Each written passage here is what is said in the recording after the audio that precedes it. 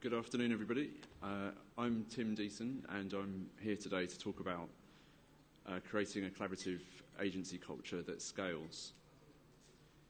And I wrote that title, I think, about 10 minutes before the submission deadline, and I didn't really know what I was going to say at the time. And as I kind of wrote it, I realised that what I was actually kind of writing was the story of our growing pains, kind of as we've grown and developed as an agency and increased in size.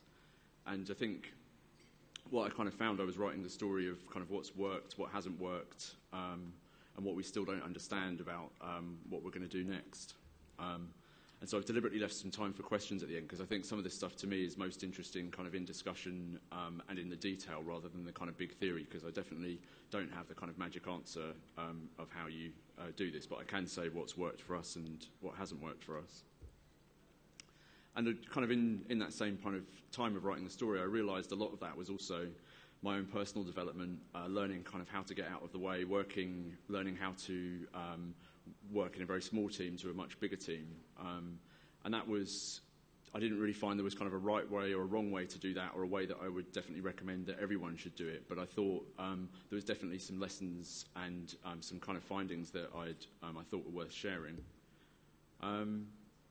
So a bit of background about kind of who we are, because I think it's important to understand, the size that we are now, the size of where we came from, to kind of understand the context of what I'm saying. So today, we're just over 30 people. I think we've probably added a couple of people in the last month or so.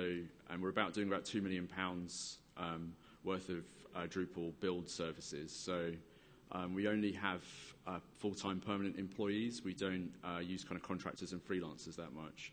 And we tend to do full service. So we do a discovery and a production phase. And that means we have the UX, the design, the project management, and the development all in-house. And over the past probably 2 or 3 years, we're kind of growing about 30 or 40% year on year. But in the past, our growth was much slower than that, which I'll talk about in a sec.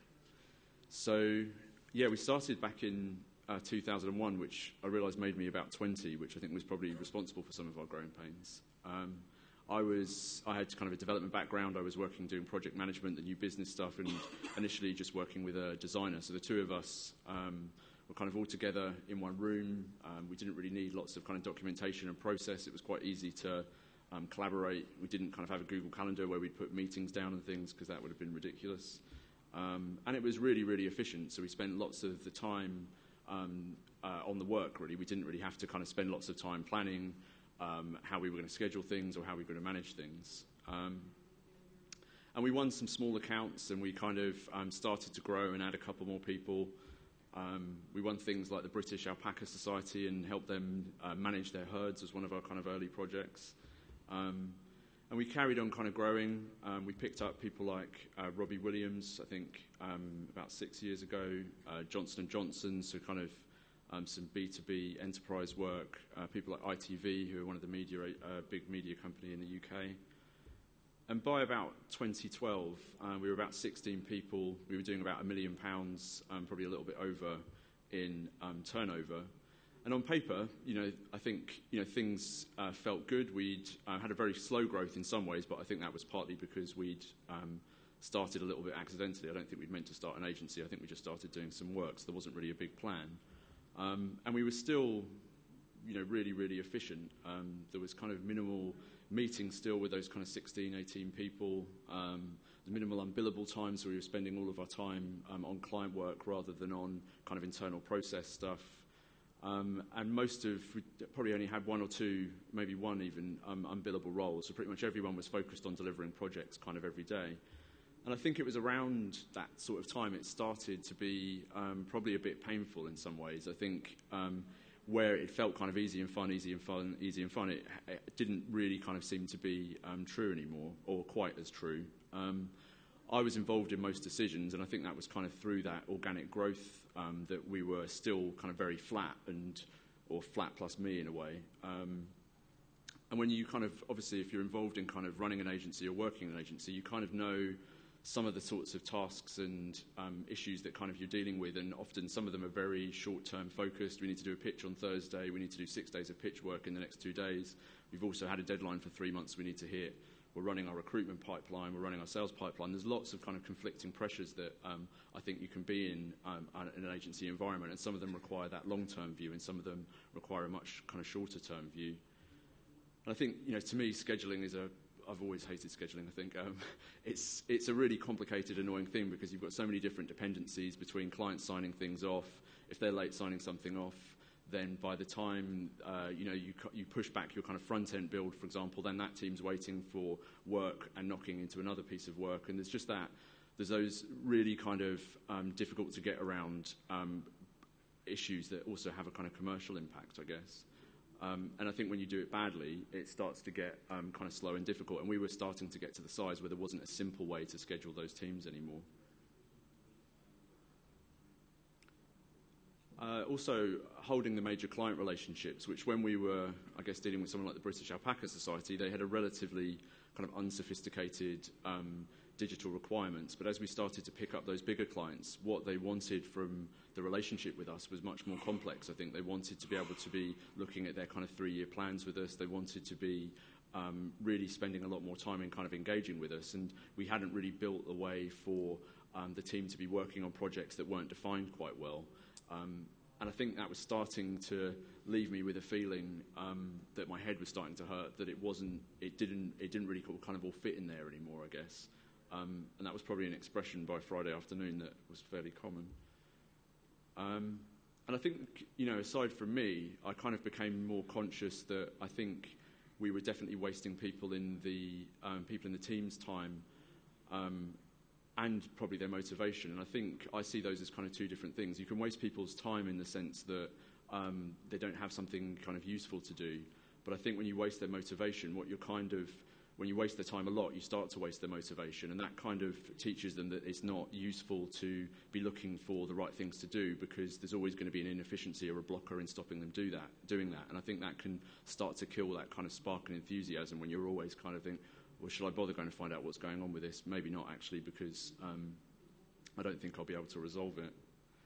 And that kind of, I kind of realised, I think, that it was effectively I was micromanaging people, and I don't think it was an explicit, deliberate kind of thing that I did. I think it was a kind of an accidental organic growth.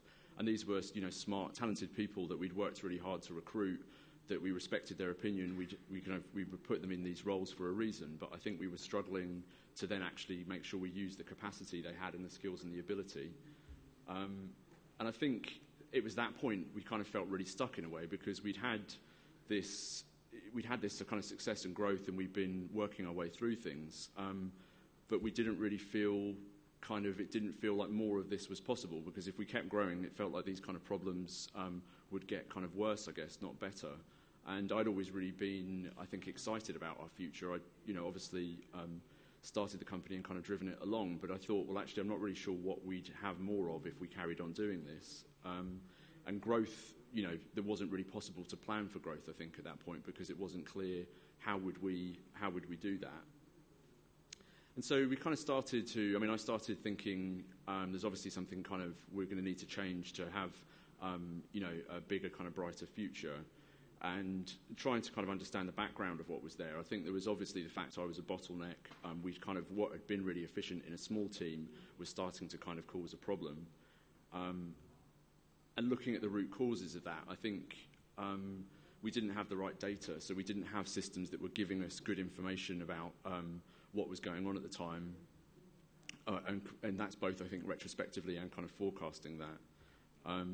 We didn't have the right structure of people, so we didn't have the kind of the roles where people could make the right decisions. And we didn't have the kind of process points, so we didn't have a place where there was a natural place for that person to make the decision at the time. And up until then, kind of everything had been in my head, which had been efficient in the sense that I could kind of map it out, but it wasn't in my head anymore because we were too big. And it was really clear that, we had these people with skills and knowledge and expertise that was greater than mine in probably most areas, if not all. And we were kind of wasting that opportunity because they could have made these better decisions more quickly than I could, but we weren't kind of giving them that opportunity. And that was really because of that kind of slow, centralised model that had worked at a small size but now really wasn't working at a larger size. And that was obviously frustrating. I didn't really feel that I was doing my job as well anymore. It certainly wasn't as much fun. And I think it was probably frustrating for everyone else, particularly the people who really felt that we could do something differently or move more quickly. And I think that was it became clear there was fundamental changes we needed to make. I think restoring that engagement, so restoring that kind of energy and drive that we'd had to make sure that we could keep pushing on into the future, and finding a new operational model, like finding a new way that we could keep working that was going to have to probably be a complete replacement for the old one. And I think often the challenge with organisational change is you're still delivering projects, so you still have these commitments, you still have these deadlines, you still have recruitment, you still have sales, you have all these things going on, and you end up in this changing the the tyre of the car going down the motorway type problem, where you're trying to you both need, I think, the distance to be able to have the insight to see what you need to change, but you also need the actual time to implement those changes as well. And I think that can be something that can be quite difficult to find. And so we started to think about some quick win solutions. What could we do? And one of them was, management has been around a long time. It's not a very new concept. So, could we hire managers? Is that what we were lacking? And on paper, I think obviously, yes, you can have a management hierarchy, you can have delegation. But I felt that people knew what the right thing to do was. I didn't really feel that we needed to add people to tell these people what to do. I felt the problem was that people weren't really empowered. They didn't really have the right information. So hiring people in to tell people to do the thing that they already wanted to do in the first place seemed a bit expensive and weird. And I think it felt like there was a software option, I guess, as well. So there's those agency management tools that do everything from your sales pipeline to your bug tracking to your resourcing to your forecasting. And I didn't really know anyone who'd had a good experience with them. I didn't really believe in them, actually, to be honest, but also I think they would have just given us more information, and we didn't really have a model to make decisions with that information in, so it wouldn't have actually really fundamentally addressed the problem. And I think what we really needed was both better tools. We needed a way to have this information, but we also needed a way to have a new model to actually make use of that information. And then I thought, well, again, I don't think this is the first time, agencies aren't new, digital agencies aren't new. This isn't the first time that anyone else has been here before. People have grown and outgrown their model before. And of course, yeah, they have. This question is much older than digital agencies, much older than agencies. There's a guy called Ricardo Semler in the 70s in Brazil. And I think he had about, I think it was tens of millions or low hundreds of millions of turnover, and he owned an industrial manufacturing company. So they produced, industrial dishwashers, industrial washing machines, etc. And he saw huge inefficiencies in bureaucracy in his organisation. And one day he just decided to sack about 60% of the management, and he thought, well, we're going to have some problems if we do that, but actually I'd rather have the problems that come with this than I would have about having all of these managers who get in the way. So he created this system where the teams could hire each other, or within the team they could hire each other, fire each other, set their own pay, choose their own suppliers, choose their own product lines and their own prices.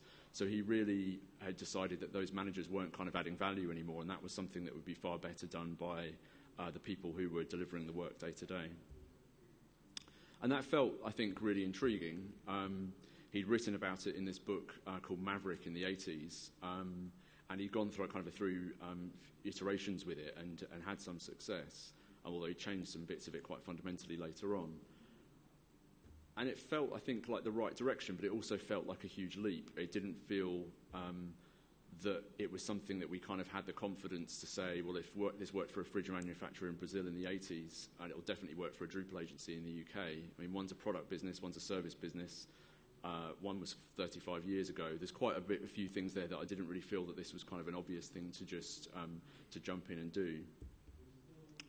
There's some closer to home interesting writing and thoughts about this. As Basecamp, they've written a lot about the motivation, company culture, scaling beyond a founder, They've got a couple of books, Signal versus Noise and Rework, that are worth reading. They're quite good on the principles, I think. They're also a product business, so they're slightly harder to apply, again, directly to an agency. But they don't kind of waffle on too much either. They're quite kind of short and succinct, so they're worth a read if you just want to kind of get a conversation going at the office or try and explore some of those topics. They're worth a look. There's also a startup in the US called Buffer, and they've been documenting their journey on their blog about self-managing teams. So I think they've been doing it probably for about 18 months, a couple of years, and they've been quite honest. They've given some quite good write-ups about kind of what's worked and not worked. So they do things like the team set their own salaries. They got rid of management appraisals, I think, so that you can the individuals kind of score each other and set salaries and things. And they've actually put back in place some of the things they took away because they found that those, for example, mentoring really did have value. So not giving feedback to people or not allowing people to have someone more experienced than them tell them how they were doing, they actually realised was something that they did want to keep. And there's also a really interesting talk I saw yesterday, actually, which I just slipped into the slides this morning. I think it's pronounced Leap. They're a Swiss company. They're a Drupal agency, actually, and they're quite a lot further down the road with this than we are. And it was a really good talk called Teal is the New Orange, which you can find the recordings already up on the website. And they've gone kind of completely flat. They don't have the concept of kind of shareholders. It's very a flat structure. I think they're about 100 people and doing about 8 or 9 million Swiss francs worth of turnover. So they've managed to kind of scale quite a long way through that. And I definitely recommend having a look at that talk if that's something you're interested in. And so kind of from that background reading, and unfortunately I didn't see the talk yesterday before, so I was working on bad information at the time, but on that background reading, there was a couple of takeaways, I think, and a couple of themes that I thought we really should kind of need to apply. I think one of those was intrinsic motivation. So if someone's intrinsically motivated to do something, if it's something that they just enjoy doing and would kind of do if they weren't getting paid for it, if no one was standing over them making it do it, I think you can kind of start to understand your organisational culture based on if there's things that people just really hate doing and you've created an environment they hate doing in it, then management starts to become a cost of how do you monitor and force people to do something they don't want to do. If you can find the right people and the right tasks and create the right environment, then you're probably not going to have that resistance of how many ways can we force people and how many ways can they try and get away with not doing something. I think you can kind of start to break away a lot from that is what I found. And also, I think, as a company, it's something we'd failed to do for a long time, I think, was probably setting clear goals. So really high-level, probably quarterly, annual, and 3-year goals. And you can also do a 10-year goal if you really want to make sure you kind of have a really clear arc of direction that you're taking. If you don't do that, then you're not really enabling people to act independently or to kind of collaborate without your direct instruction, because without any clear kind of purpose, how can people make those kind of right, smart decisions on your behalf? And I think that was something we kind of got stuck in a loop in almost of having to be two-directional because we didn't really have this big picture, clear idea of where we're going. We'd grown, luckily and successfully, through a kind of opportunistic approach. But I think as we got bigger, there wasn't that wasn't really going to kind of cut it anymore. And I think finally, this is definitely really relevant to to founders or kind of management team. If you're going to do these things or try and roll them out, you need to look really hard at yourself, I think, to make sure that you can actually see through your part of the bargain. So there's no point kind of saying these things if your actions immediately discount them. And I think that kind of personal reflection and the personal growth you might need to do to make sure that you can actually try and kind of support these kind of initiatives, if it is something you choose to do, is something that's well worth kind of focusing on. So kind of into the action, I guess. In January, we started kind of rolling this out. So we'd spent kind of a little bit of time in the painful stage and a little bit of time working out what we were going to do. And we started kind of creating a new Deeson handbook. So there's another director, Simon. We put kind of together in a Google Doc how we thought the highest level kind of company operations stuff should work, and we probably spent about a week or two on it. I think we kind of built up in our heads kind of an idea of how we thought it should go. And then we shared it for kind of comment, changes and debate. So we deliberately put it in an open document format that everyone could have input into, and we probably spent, I think, about a month working on it with everyone, and it did change a lot. There was things that we thought we wanted that people really resisted, and I think they were really right to resist, actually. I think there were some bad ideas that got cleaned out in that process. There was some kind of questions about things where people just didn't really feel confident or that it was clear how things would work. And there was lots of kind of edge case, well, what if this and what if that kind of stuff that we tried to satisfy with a kind of a different approach rather than creating a kind of 400-page long document that had every possible outcome in. And to kind of, to drive that document, I think we thought it would be, we needed to kind of create some principles that we all could agree on.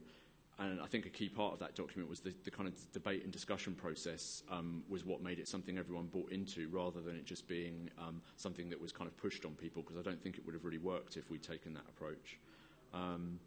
So we created these 5 principles, and we also kind of made some fundamental modifications to our working practices, because we thought we need to get this different kind of mindset happening if we're going to continue to kind of grow in the future.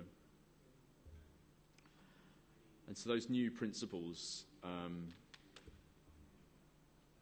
the first one was our team members are intrinsically motivated and know how to get their own job best. So not spending lots of time on monitoring people, not spending lots of processes on working out what people are doing or if they're doing what they should be doing. We're going to make the assumption in the company culture we build and the systems we build that people actually do want to get their job done, and the company's job is as much to get out of the way of that as it is to try and enforce it, because do we want to put that much energy into the kind of enforcement aspect of things? Principle 2 was everyone must have a meaningful input to have a culture of continuous improvement.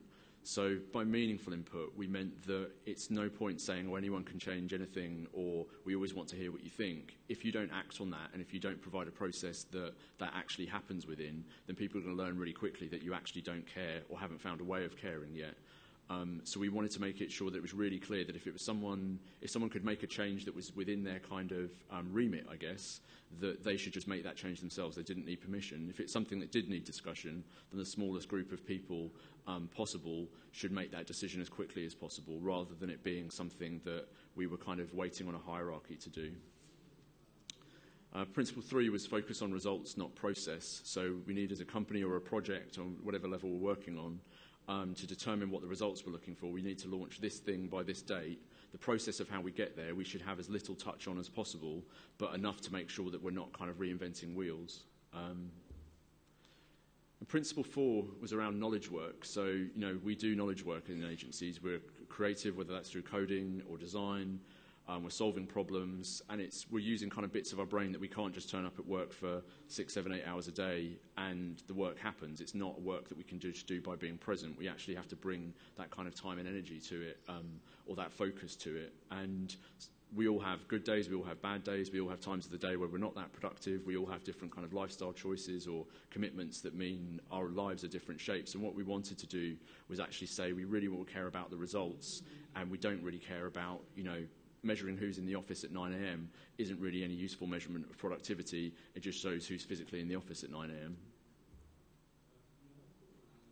And principle 5 was that big principles are more useful than small rules. So we really wanted to keep this kind of really simple. We didn't want to end up with a kind of contract of employment style intranet or kind of system that governed the kind of working practices. We wanted to just make sure we had some bigger tests to kind of ask around those things. And we felt that we were trying to give people kind of a map and assume the people we'd recruited and had within the team would have great judgment. That was why we'd recruited in the first place. So let's not spend loads of time then assuming that they don't want to do the job, or they're not happy, or they're not going to be engaged. And I think some of those things, they're kind of not, I don't think many people would necessarily disagree with them personally. I think they kind of seem obvious, but I think it's a lot harder in practice or in company cultures where you evolve what you would like to kind of say on your poster of this is how things are, but it's actually a lot harder to make sure those things happen every day. And it was something we were really kind of conscious of, is that this didn't really feel kind of like rocket science, but it also felt like something that we certainly weren't in the place when we introduced them. That certainly wasn't true. We also had these the kind of the working practice stuff that we changed. So in the past, we've been quite traditional. Everyone was largely based in one office, working a kind of a 9 to 5. And we started to roll out these changes, so things like a personal tool budget. So every member of staff, I think it's £500 a year, they can spend on whatever they think helps them do their job better. So the company still supplies kind of laptops, software, the kind of core stuff. And we deliberately didn't put this up for approval. So you didn't need to get approval before you bought something. You could use it for a standing desk, a wireless mouse, a window shade, whatever it is that kind of helps.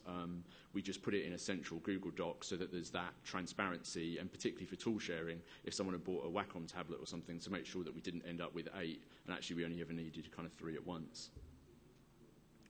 We also introduced kind of flexible hours, so effectively you could decide when you wanted to work. There's some kind of, we introduced the only limitation to that was really around core hours. So if it was a day that you were going to work, then you needed to be available. I think it's between 10 and 2, but other than that, you can hit your kind of hours target for the week at any time that you want to. And we also introduced distributed working at that point. So you can decide where the most appropriate place is for you to work. It could be at home, could be at a different city, could be, a cafe in town, whatever the kind of choice is. When we first introduced it, and up until now, we've had a guide of that 3 of those days should be in the office, but we're kind of trying to work out whether that actually makes any difference or not. And whether it's actually quite different for different roles, because if you're working in reception, for example, greeting clients, that's quite difficult to do from home, where other roles are a lot more straightforward. And we'd kind of had this but didn't really say it very clearly, I don't think. We introduced an unlimited training budget so that people just needed to demonstrate the business value of what they wanted to do, but really were selling people's kind of expertise. And if we felt that we wanted to have no barrier there really, if someone felt they needed those extra skills, then they should kind of go and get them. If you were pitching kind of kite surfing or something, I think you'd have to work a bit hard to make sure that there was a business value case, but otherwise you could kind of go for it. And to wrap those up, to kind of put some structure around how that worked, we had a target number of billing hours per week. So as long as you could kind of do all those things in any way you wanted, the thing we were kind of really caring about, the thing we knew that mattered to us as a company that sells time, was the weekly billing target. So that was the kind of structure around it. It was up to you how you got there. And there's lots of reasons you could miss your weekly target. So it wasn't that there was this kind of a punitive, issue. If you didn't hit it, you might have been doing R&D, you might have been training. There's all sorts of reasons why you wouldn't hit it. But it was just there as a kind of an awareness thing, really, that if you weren't going to hit it, that you were kind of thinking about what else you were doing that was useful with your time. To help people kind of work out what the right thing to do was, or to understand the new system, we added these self-checks, so kind of questions that you could ask yourself or someone else. If they were saying, I'm going to go and work in Belize for the next 3 months, we wanted to make sure there was a kind of a litmus test to hold these things up to, and to see if that kind of action would be compatible with what we thought was really important. And these were the 3 things that we thought were really important. Is the way I'm working making our clients happy? Am I effectively collaborating with my team? And am I happy with the quality of my work? So really, those were the things we thought were most important. And actually, if you were able to say yes to all of those, then it was probably going to be okay what you were doing. So that kind of gave us the working principles and the practices, but it didn't really kind of fundamentally change how we were going to work as an agency. That didn't give us our kind of operational changes.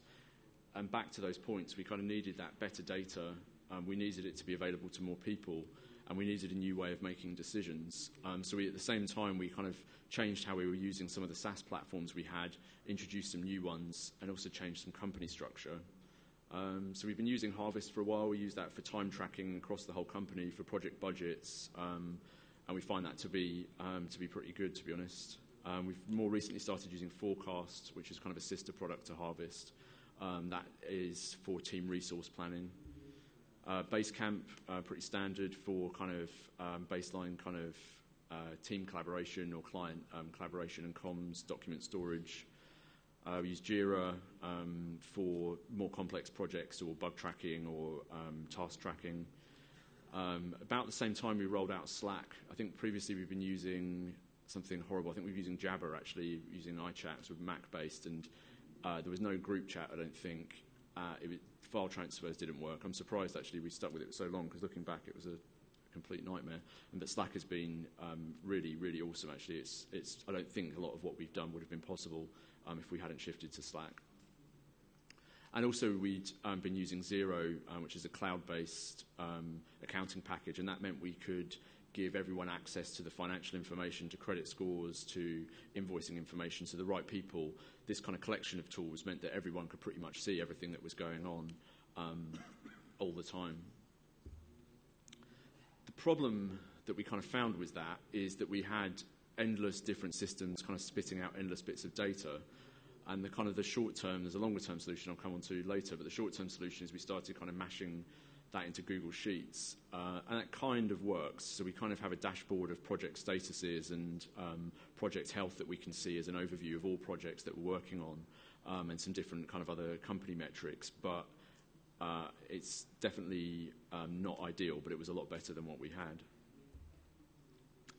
And to use this information that we had, we were kind of adding these new meetings. So we had a scheduling meeting that had kind of the key, some of the key roles were involved in that, and a delivery management meeting. So they would happen every week. There'd be a group of people. They included me initially, but they don't anymore.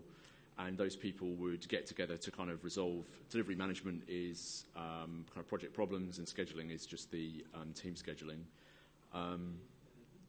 So scheduling was now made by kind of that kind of key project team people, and they would discuss kind of schedule conflicts or blockers, issues that needed resolving.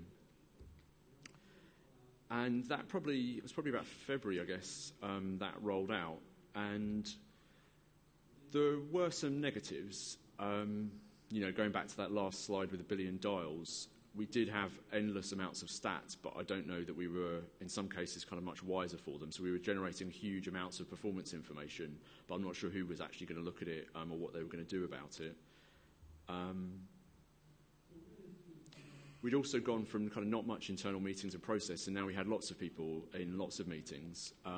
And we hadn't really, in hindsight, we hadn't really worked out a good meeting format, so we didn't have good meeting discipline. So I think things were a lot better, but the meetings were too long and unfocused, I think.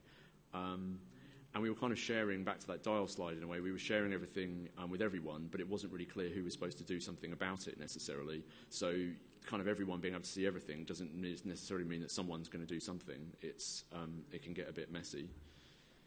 But actually, my feelings, and from what I know of the teams, it was overwhelmingly positive. I certainly felt re-energized. I think there was a new purpose and a new kind of insight into what we could be kind of doing in the future. People felt, I think, a lot more enabled to be able to make changes, to use new tooling. I was talking to someone from the team last night, and he was saying that the amount of kind of development process change that we underwent at the same time, and I was saying, well, do you think this was related to that or not? And we were kind of umming and ahhing about whether it would have happened anyway, but it certainly felt like there was a big shift in our ability to kind of solve problems and do things better, and I think that probably came in some ways from that energy and autonomy. And certainly I think we were having kind of conversations about the important things again. So rather than lots of kind of detailed, nitty-gritty, week-to-week problem stuff that doesn't really change the world, we were able to start talking about where we're going to start hitting these bigger goals, what was going on, and people were talking about, well, should we add more team members, for example? So there was definitely a shift into the kind of the quality of conversation. And also, I was really surprised, actually. I genuinely didn't know what was going to happen around revenue and profitability. I didn't know if we were going to see a slump through kind of change, or if we were going to have a kind of rough period where we had to do a lot of reorganisation, whether this was actually going to work or not. But what we found was that our revenue, which had been growing, actually grew a little bit steeper, and profitability actually increased. So I think what we were seeing was some of that, the wasted time and energy that the previous model that we'd kind of outgrown had introduced, we were actually able to be delivering in a much more kind of focused way. I had some kind of, well, I think probably everyone did involved. We had some kind of realizations, I guess, as we kind of went through that, and some of them were kind of fairly quickly apparent. I think one thing we found, which didn't seem obvious, was that lots of the team, kind of love their actual job, so they love being a designer. The idea of sitting in a kind of scheduling meeting for 2 hours every week is pretty toxic to them. And I think we kind of go along with the idea of, oh, everyone can control their destiny, everyone can kind of change whatever they want. Isn't that a great thing? And I don't think it is, actually. I think you need to be really selective about who's going to do what and why. And we've kind of gone from, I think, one end of the spectrum to the other. But surprisingly, not all designers want to run an agency. In hindsight, I don't blame them, actually. I think realisation too that was probably a personal growth one. I think was that leadership isn't control and control isn't leadership. And I think being able to let go of control where it's the only way you know how to, because you've grown the business that way in a way that you've been used to having that control. I think understanding that I had a different purpose that wasn't about kind of keeping all those plates spinning. That there was people who were able to keep better plates spinning faster, wherever I'm going with that analogy. But they had a kind of. It was much clearer that what the kind of purpose of how those things could work. And I think also, that there wasn't the perfect time for the perfect action. It will never be the right time to make kind of fundamental changes, and you'll never get it right the very first time. And I think I'm glad, really that we did just get on with it, and we accepted that there was going to be some bumpiness, and we did have to change things as we went. But we knew we could we knew we could adapt it, and we knew that we wanted to set kind of an aspirational. We really wanted to raise the bar and kind of assume that there wasn't going to be people abusing the system, assume that there wasn't going to be those problems, and actually set a really positive bar out to go, this is how we want to work. And if there really was problems, deal with it, but not kind of build into the system that there was people who really didn't want to do it that way.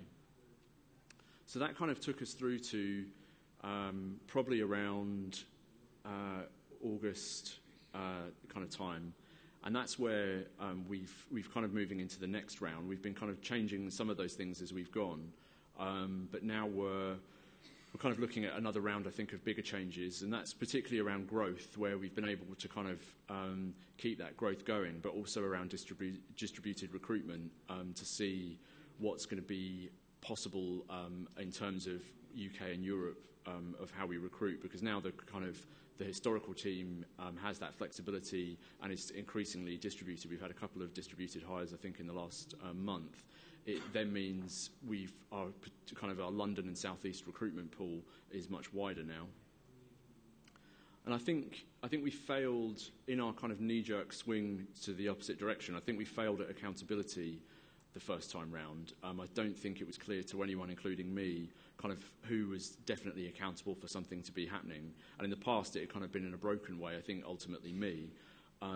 But we kind of just introduced a different type of broken. And I think that can still waste time and energy, and it kind of gets frustrating. And I think we've been lucky that there's a really kind of good team ethic. They've worked together a long time. We don't really hit kind of big problems with it. But I think there still can be that frustration of who's going to make the final call on a scheduling decision, for example.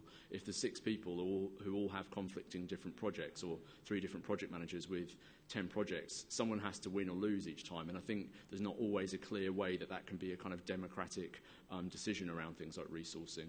So there's a couple of points I'll make later about how we've kind of changed that, but I think we tried to introduce kind of democracy right through the base, and I think we could have done it slightly differently.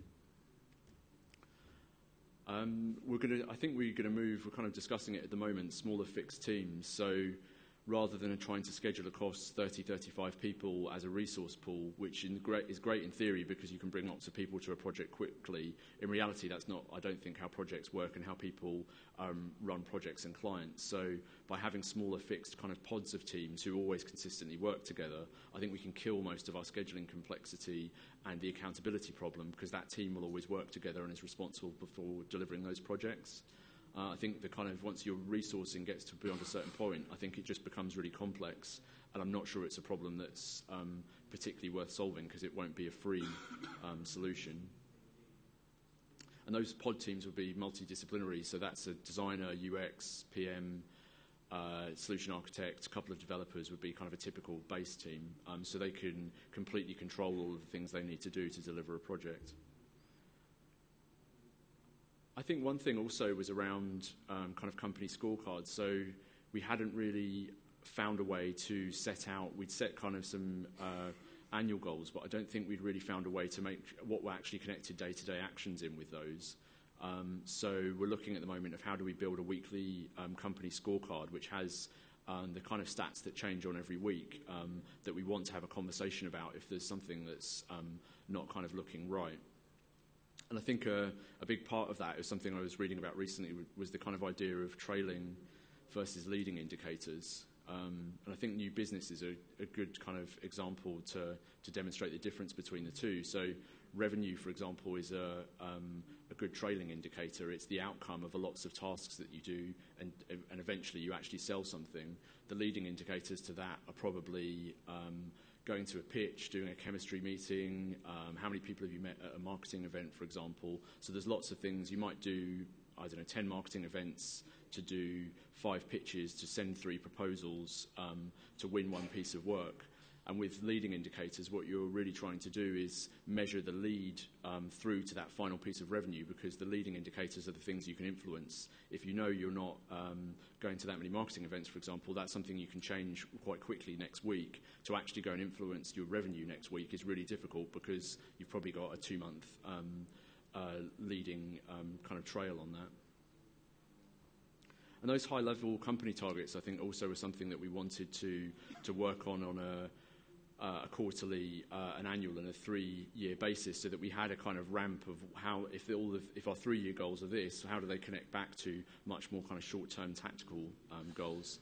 So within that scorecard, we'd have for each of the kind of roles within the company, whether that's marketing, the delivery of projects, recruitment, finance, kind of 3 or 4 key stats that we think give a really good idea of how that area of the business is working. And if there's a problem with the numbers, that's a good thing, really, because that gives us a chance to talk about it at the right time. So it's not kind of a performance management tool. It's much more about understanding where do we need to spend kind of time and energy, rather than someone's necessarily doing anything kind of right or wrong.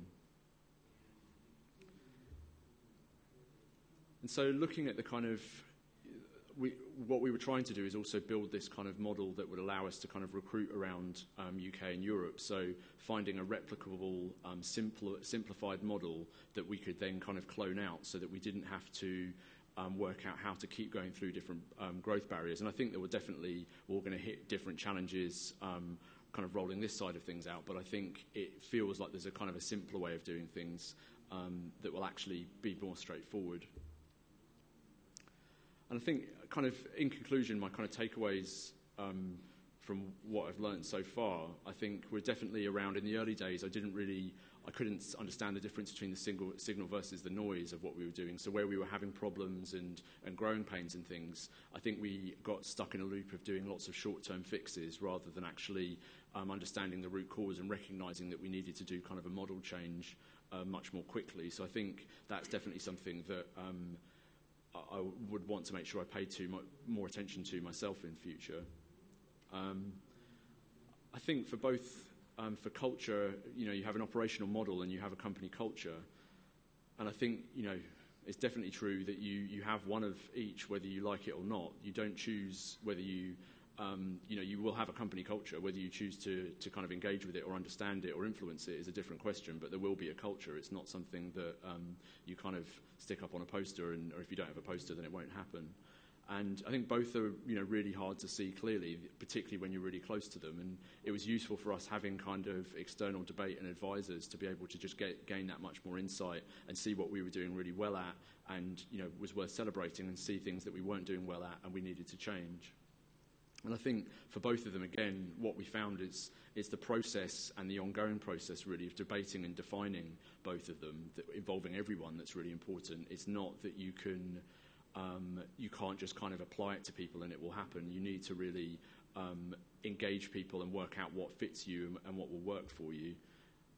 And that's, I think, what we found, I did kind of a fair bit of research and reading in some ways, and there isn't, what I realised, I guess, is there isn't a perfect model. It's not that the model on the shelf is kind of good or bad. It's your challenge in how you're going to apply it, how relevant is it to you, and what's your route to actually making it your own. And I think that's the bit that it wasn't kind of clear at the time. It's easy to kind of get excited about, let's do holacracy, let's do this, let's do that.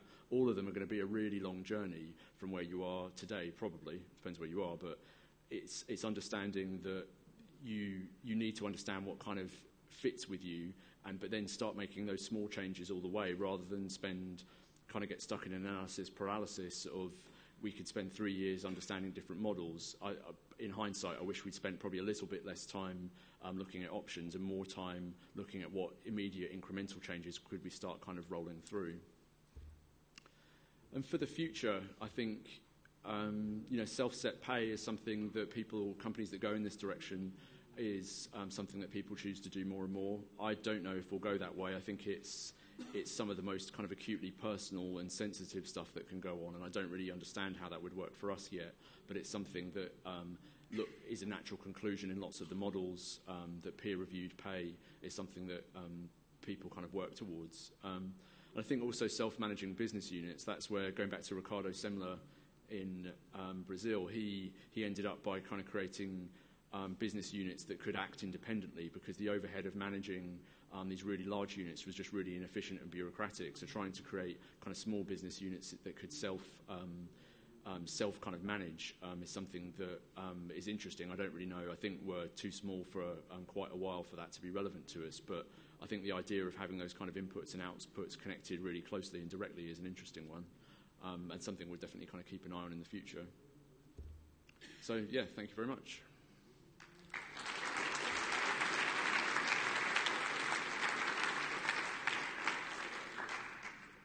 Is there any questions?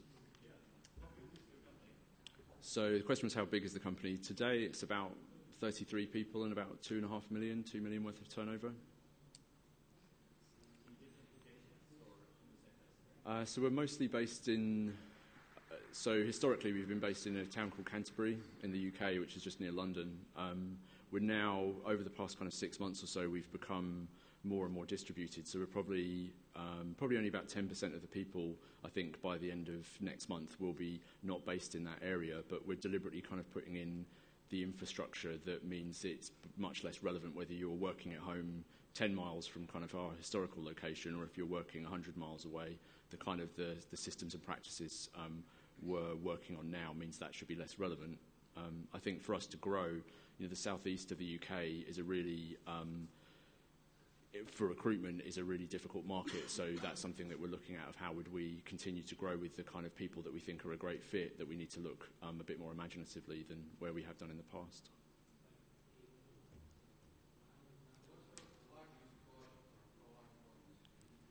Yeah, so the question was, what's our largest project? I think in terms of like initial spend, I think we'd probably be looking something like 200,000 UK. So that would be a full service build with design UX. And then some clients would spend that on a recurring annual basis on the same platform, for example. I don't think we've delivered as a one-time project anything larger than that. And I think for us to do those kind of projects, I think they change nature quite quickly. I'm not sure if we were going to do kind of a £500,000 project, I think that would require too much of a total percentage of our people that I'm not sure actually it would be healthy or a good idea necessarily. Yeah, you said that we need to define a purpose as a company goes, so how do you define your purpose as a company today? Yeah, it's a shame actually I didn't put a kind of a slide in. What I kept coming back to was really that the journey and the kind of how we do things is much more important than our actual size, if that makes sense. So we needed to keep a culture that people looked out for each other. It was fun to do.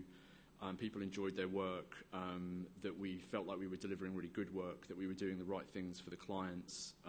We always have kind of really long-term relationships with clients, so we're often saying, don't build this £50,000 feature, it's just a bad idea. And I think those are the things that we felt, or some examples of the things we felt were really important to keep, rather than moving to kind of a very sales-driven culture where the target was, we need to hit this revenue this quarter no matter what, and we'll compromise whatever it takes to kind of go that. And I think during this process it was interesting actually to kind of, and we just did some kind of setting some 3-year and 10-year goals actually, and they weren't really around financial targets. They were actually around much more about the size of what we do, but making sure that we kept those other things in balance at the same time.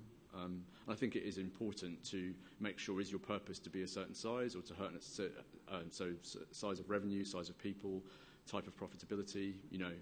If you can't answer that, actually, at a level where you're setting the strategy, I think you're going to have endless confusion in actually how can other people go and operate independently if they don't really know what's the best thing that could happen, this number or this happiness or this. Yeah. Hello.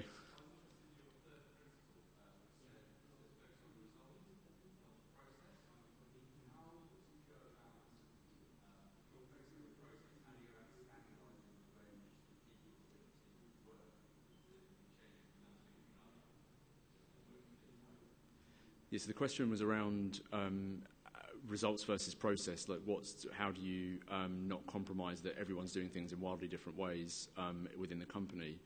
I mean, I came from a development background myself, so I've always, I think, been slightly too interested in the methodologies that we use or the IDEs or those sorts of things. And I definitely don't know what I'm talking about anymore. I probably only borderline did at the time, but I think what we found is that the cost of standardization, I think there's a sweet spot really, the cost of standardization can potentially be too high. So where you think that standardization is really important, it isn't free. You have to train people, convince people, possibly force people, push those kind of tools or those practices onto people. And what we wanted to say was actually, if we've all followed the right methodology, but the project's 3 months late and over budget, well, actually, that's not success. The success that our clients are buying from us and that the company can take to the bank is the project on time and on budget. And those were the kind of, if we had to choose something, we thought, well, actually, if developer A wants to use that IDE and developer B wants to use a different one, that's probably not the most important thing that we're going to hold up at the end of the quarter and say, was that the kind of important decision we made? So I don't think there's kind of a black and white answer to it. I think it's just that you have to be careful not to get too bogged down in things that actually your kind of smart, talented, motivated team can probably work out 5 different ways, and how much time within the company do you want to spend necessarily. I mean, it could be, and I think there's also a balance between something like knowledge sharing versus mandating. So it may be that you spend lots of time encouraging people to do things, but you don't want to lose their motivation by forcing them. So we have some things like security policies. There's some things we just say this has to work this way, and then there's another layer of things. So if they would risk the company integrity, client integrity, contractual issues, there's some things that we say you just absolutely must do, and then there's other things that we say, well, as long as you hit the big things. Does that answer your question?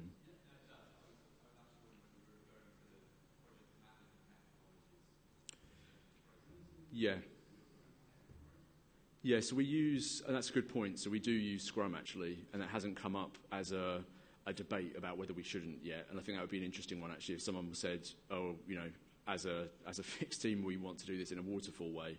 I think that would be an interesting kind of debate actually, because we said we don't mandate those things, but I think we probably might at that point, so yeah. Yeah.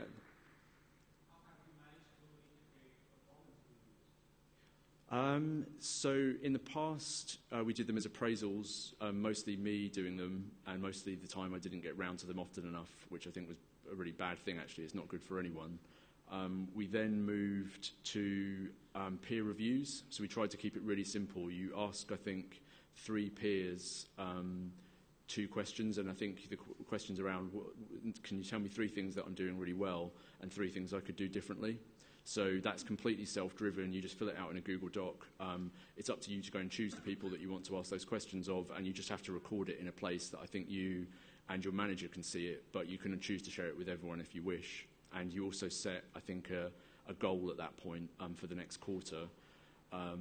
But again, that goal could be, I'm going to come to work, and no one's going to challenge that. It's up to you. Because in the past, we've kind of been pushy, I think, about setting people's goals. And I realise that if it's not your goal, you're not going to do it. It's just there's no point. They have to come from the individual. It's, too much process around that appraisal stuff, I think, is just, it's a false economy. It doesn't really get what you think it is from it. People will just keep jumping through the hoops, but nothing's actually, the real important stuff isn't changing.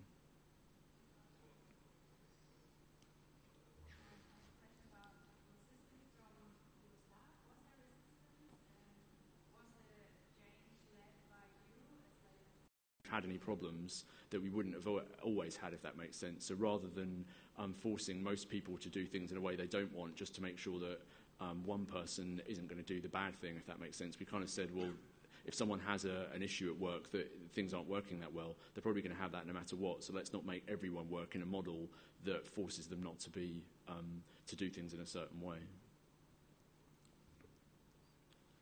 Yeah. I've got a couple of questions around sort of capacity. So when you win a new project, how do you then allocate that to a team? Yeah, how does that sort of process work? So the question was around how do we allocate projects to teams and capacity. So that's changing at the moment. So in the past, we would put a project team, we'd win a project. We always try and bring the project team to pitches and to work and do the estimating and quoting on projects. So we don't have a separate pitch team or a sales team who are doing that. We bring the people who are going to do the work into that process right from the start. So they're the ones estimating, specifying, etc. But occasionally that isn't true because either the right people aren't available or we need someone senior who isn't going to be the person doing all of the work. When we do win that project, then we put together the right team to deliver it, which should have been the same as the pitch team. But that's where we end up in that really complex resourcing environment because anyone could work across all of those different projects. That's what we were finding kind of wasn't efficient. And we try and keep people on the same project for years if we can because you get that continuity. But what I think we'll do in the future is we'll win a project, different kind of project teams or different pods will pitch, will be working on the pitch of the project, and then that pod will deliver the project. So rather than the resourcing being across 30 plus people, it will just be, it goes to this pod, it goes to that pod. The talk I mentioned yesterday, Orange is the new teal or teal is the new orange or something, they talk in a bit more detail about how they do things like business development at scale that then matches back to those individual pods too. They're a bit more advanced than we are in doing it, so it's probably worth watching if you didn't see it.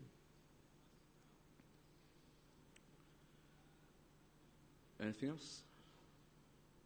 No, great. Thank you very much.